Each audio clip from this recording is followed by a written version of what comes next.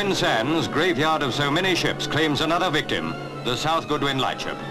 Caught on the treacherous sandbank she was guarding, the ship was overturned by pounding seas and gale-force winds. Only from the air could any rescue attempt be made. Lifeboats were unable to get near. Thanks to an American Navy helicopter, one man was saved, but the other 7 aboard perished in the storm. Meanwhile, heavy seas still smash against the coastline, adding to the devastation in 21 counties caused by almost incessant rain and gales. This is the seafront at Seaford in Sussex.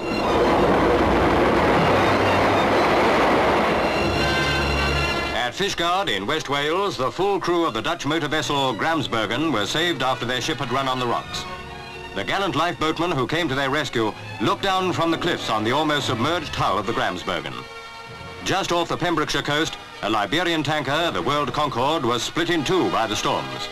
7 men were trapped in the forepart of the ship, but they and the other 35 members of the crew who were stranded on the tanker's stern section were brought to safety by lifeboat.